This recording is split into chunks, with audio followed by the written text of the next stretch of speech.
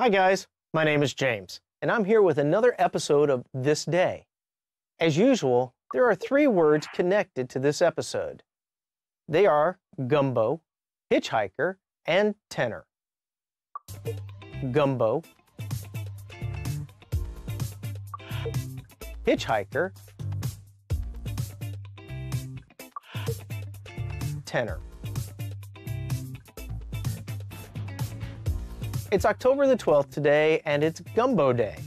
That's why gumbo is our first word of the day. Gumbo is a thick soup made with meat, fish, and okra. And now it's time to check some notable events that made an impact in history, involving cornerstones, raincoats, and more.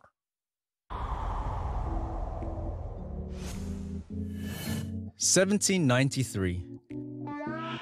The cornerstone of Old East, the oldest state university building in the United States, is laid on the campus of the University of North Carolina. 1823. Charles Mackintosh of Scotland sells the first raincoat.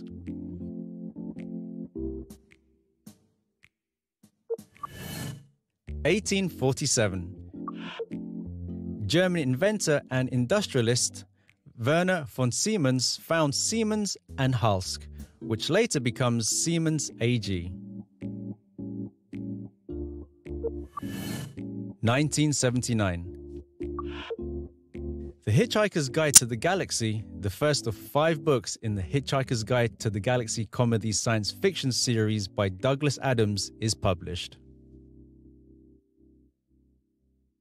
And here we find our second word of the day, hitchhiker. A hitchhiker is someone who travels to places by getting free rides from drivers of passing cars. There is a moment in every dawn when light floats. There is the possibility of magic. Creation holds its breath. This is the quote from The Hitchhiker's Guide to the Galaxy, a book that was originally a radio comedy. Douglas Adams later adapted it for the first 2 novels. Then there was a computer game, a mini TV series, a comic book miniseries, a movie, and of course, more novels. And these new novels were adapted into radio comedies. To connect the books as one series, American publishers added a green smiley planet named the Cosmic Cutie. Douglas Adams hated this idea and didn't want this character to appear, but the American readers actually liked it very much.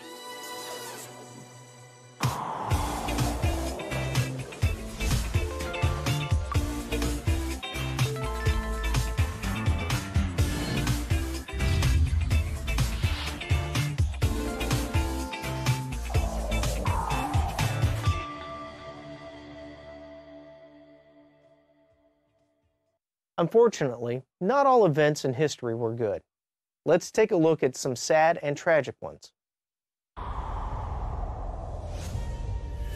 1960. Television viewers in Japan unexpectedly witnessed the assassination of Inijiro Asanuma, leader of the Japan Socialist Party, when he's stabbed to death during a live broadcast.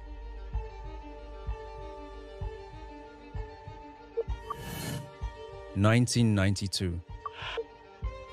A huge earthquake occurs in Cairo, Egypt. At least 510 die.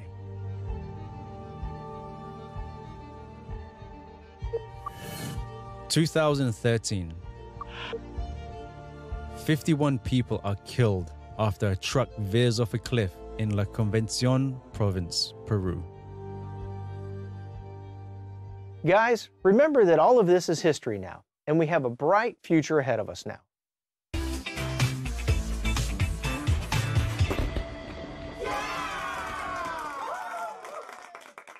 There are so many famous people born on October the 12th. Let's check them out. 1537. Edward VI of England was born in Hampton Court Palace, England. 1868. August Horch, German engineer, businessman, and founder of Audi, was born in Winiger, Prussia. 1992. Josh Hutcherson, American actor and producer, was born in Union, Kentucky. 1935. Luciano Pavarotti, Italian tenor and actor, was born in Modena, Italy. And our third word of the day is tenor. A tenor is a male singing voice that can reach the range of notes below the lowest woman's voice. Luciano Pavarotti is one of the most famous and commercially successful tenors in the world.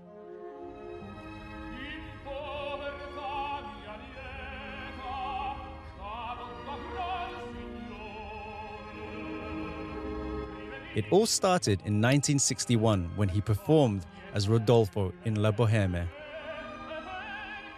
2 years later, he performed at the Royal Opera House in Covent Garden. This led to his appearance on TV and increase in popularity. Besides giving the concerts and appearing on TV, Pavarotti was also a painter and even starred in a movie. Yes, Giorgio, 1982, didn't become a hit and was panned by critics. But his paintings were featured at the New York exhibition in 1986. He began his last farewell tour, which spanned 40 cities, in 2004 at the age of 69.